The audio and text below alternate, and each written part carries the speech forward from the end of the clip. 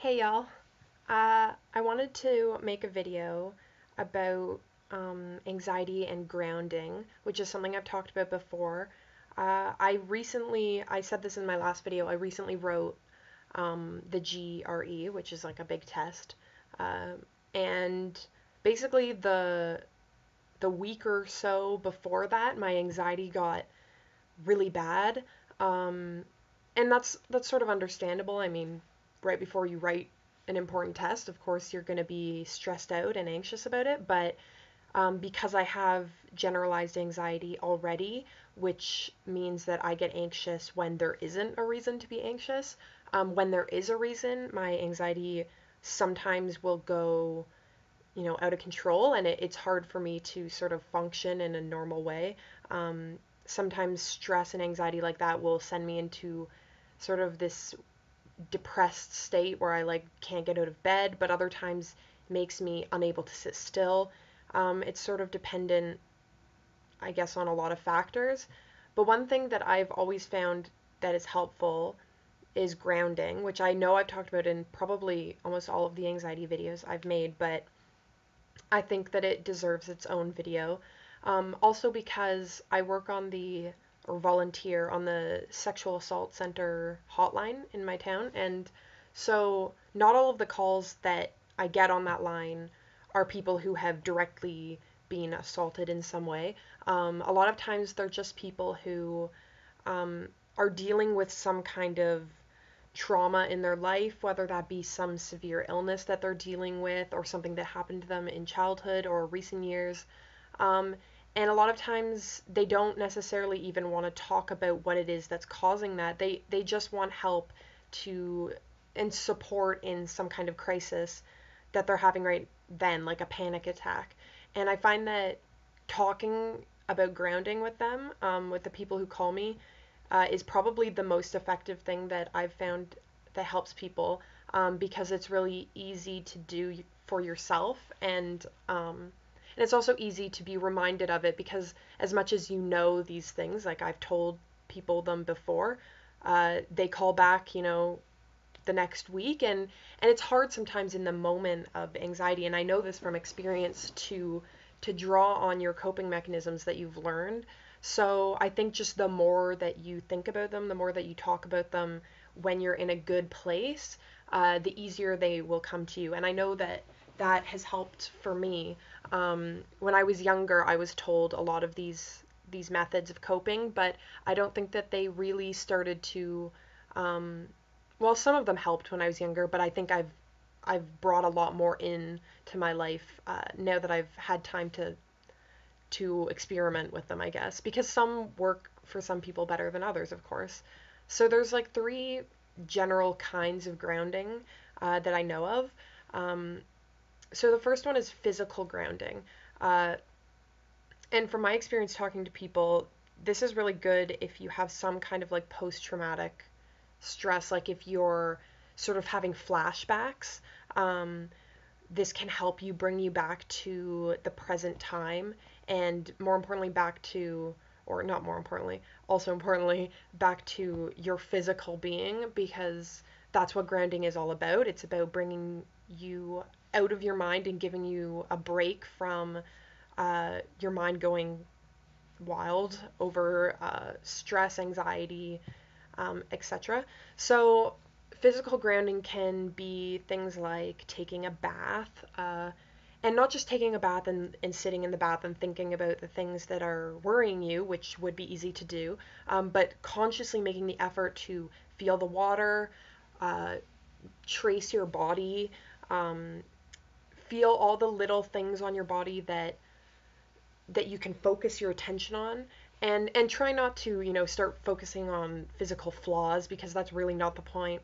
And if you do start focusing on those things, then just tell yourself, like, this is not the time. I can worry about those things later. There is no pressing need for me to evaluate my body right now. Not that there ever is that need, but especially you have to be able to, separate that from your need to bring yourself back to, yourself as a corporeal being, and sometimes it's kind of helpful to remind yourself that you're literally like a sack of organs and flesh. And that sounds really weird and depressing, but it's actually sometimes really helpful and grounding. I find that when I'm freaking out about what if I do really bad on this test, what if I don't get into the schools I want, etc., then I start to think about, well, you know what?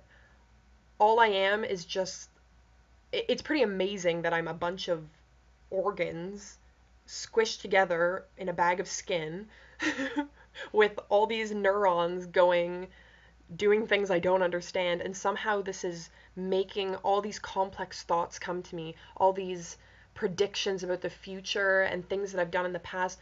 It's really kind of amazing, and when you start thinking about yourself in that way, it seems really detached, but it's also sort of bringing yourself back to a sort of reality that we can't live in that reality day to day. I mean, I can't walk around constantly thinking about that sort of um, way that I am, the sack of flesh, because I need to be thinking in a more existential way, I guess, in order to live in the world and function. But sometimes it helps to bring you back to that and realize how amazing it is that you can do all the things that you can do to begin with. So other physical grounding things like, exercise, jump up and down, like some people have like an object that helps them. So if you have like, those like worry stones that are like really soft stones. I used to have one. I don't know where it is, but um I used to get those as gifts from family, friends, and like aunts and uncles and stuff because I was such an anxious like kid that they would just be like, "Oh, here, maybe this will help. Maybe this will help. Here's a soothing candle." And actually, I really appreciated all of those gifts, and I did have a worry stone and those little worry dolls. I don't know if you've ever had those. They're like really small. They're like little stick dolls, and they came in like a little container, and each one you would like say what the worry is. At least is what I did. And then you would put it under your pillow every night, and you would like have a worry person for each like main worry that you had or anxiety. You put them under your pillow, and it was supposed to help you like get rid of them before you sleep. And I found that it really did help me as a kid, and I still have some of those worry dolls. It's just I like having them, but um, yeah. Anyways, so having a grounding object can be helpful if you feel like you're sort of detaching. Then you want to rub it in your hands and start to feel how soft it is, and maybe run your fingers through any sort of embossments on it or something. Um, you can also just clench your fists. Uh, I crack my knuckles a lot when I'm nervous. That's probably not the best thing to do.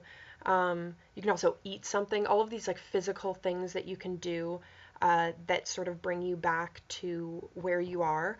Um, and another good physical grounding is to focus on your breathing, which is a very physical aspect that you don't really think about consciously. And then when you do, it can really help you sort of take your mind off of things.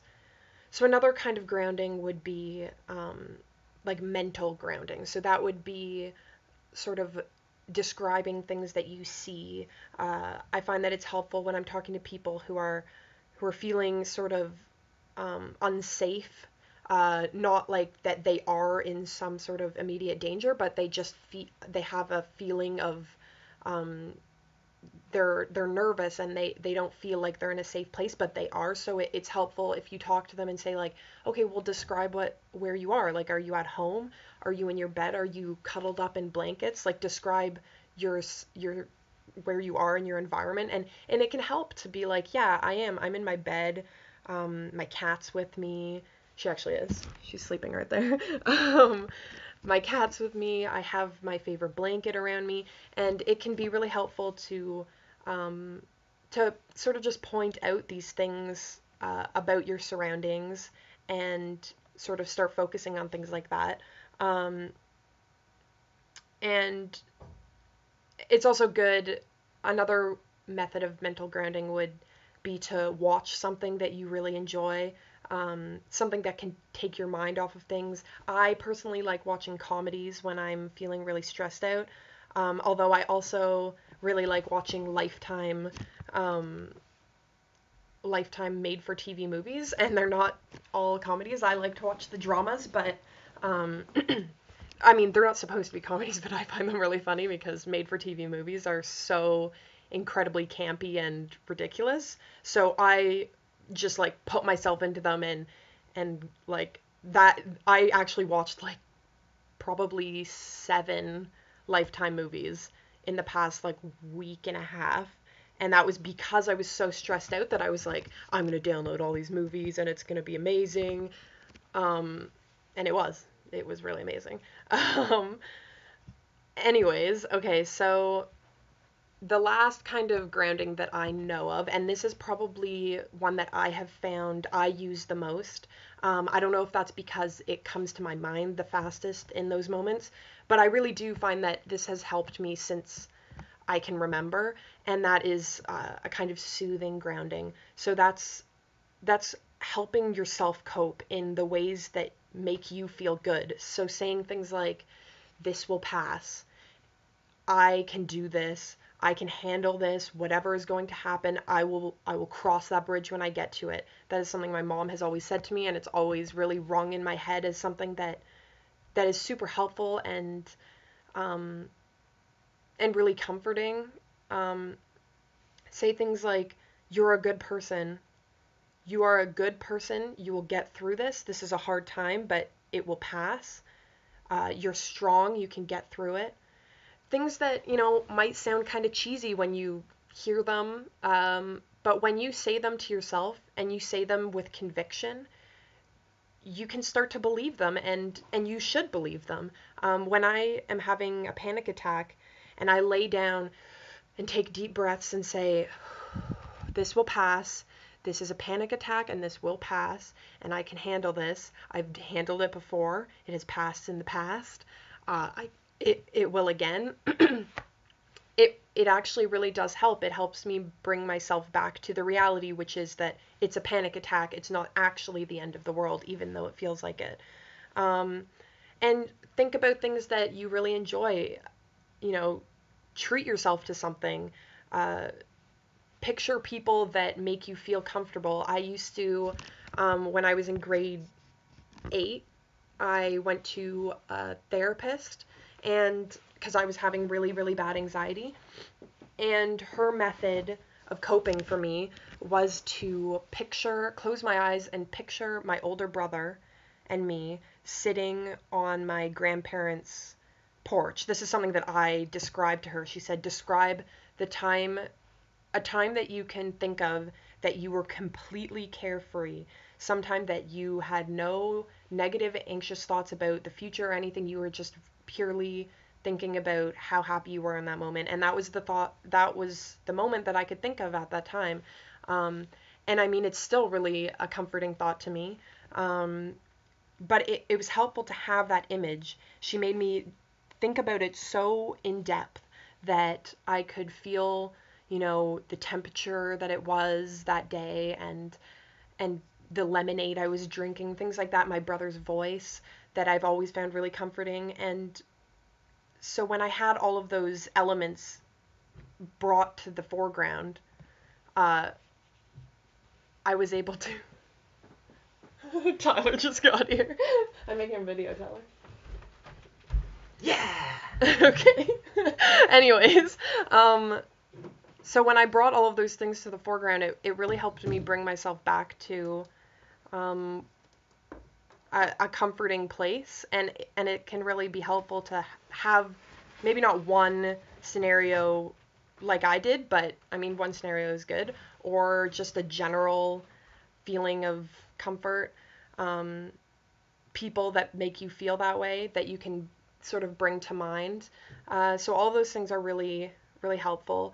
And don't ever feel embarrassed that you need to use any of these techniques. I mean, I've used these techniques at home in my room, but I've also used them in front of Tyler. I've also used them in public, and that's fine.